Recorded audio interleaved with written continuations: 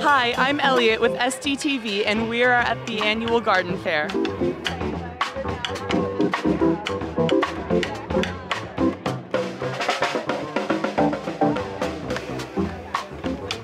Hi, so what's your name? Mark. And how many garden fairs have you been to? This is my second garden fair. How many garden fairs have you guys been to? This is my second one, and this is my first. This is honestly my first one.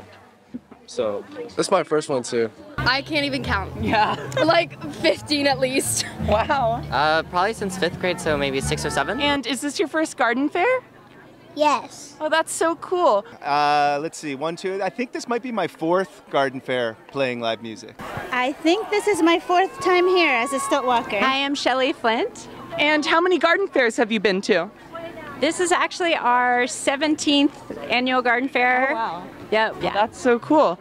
And what's your favorite activity at the garden fair, if you can pick just one? That's a hard one. I think just overall, I just love seeing everyone engaged and being like joyful and having fun, hearing the music and people just talking to each other.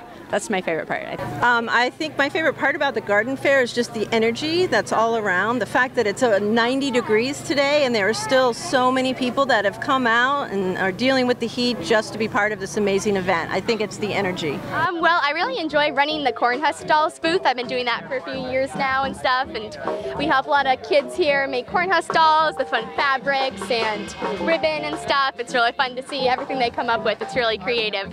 I like the flower crown making. Okay, so we're at the apple juice station, and I'm about to try a little bit of this fresh pressed apple juice.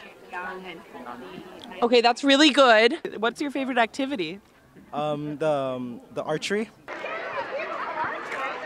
For me, it was the horse riding because I had a lot of fun bonding with like the people in my horse car. I mean, wow. That's really good. Okay, next garden fair, all of you have to come try this. Oh my goodness. What's your favorite activity at the garden fair? I love to go shopping. It's so fun to see everybody's like goods that they've made in class, feeling the love. And what's your favorite activity at the garden fair?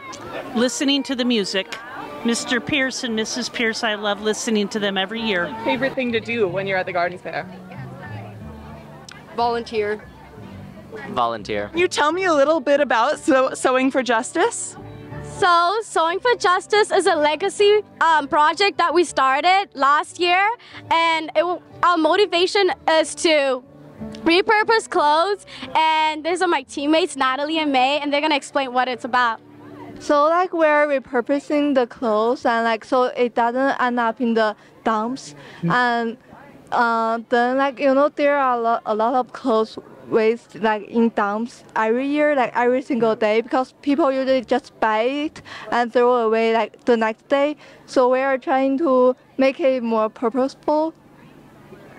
We're also planning to take fabrics and old clothing and make them into blankets, tablecloths, bags, napkins, other just random small goods that can be made from just old fabric. And is there anything else about like the volunteer coordination that you want to share? Well, I just think it's really important.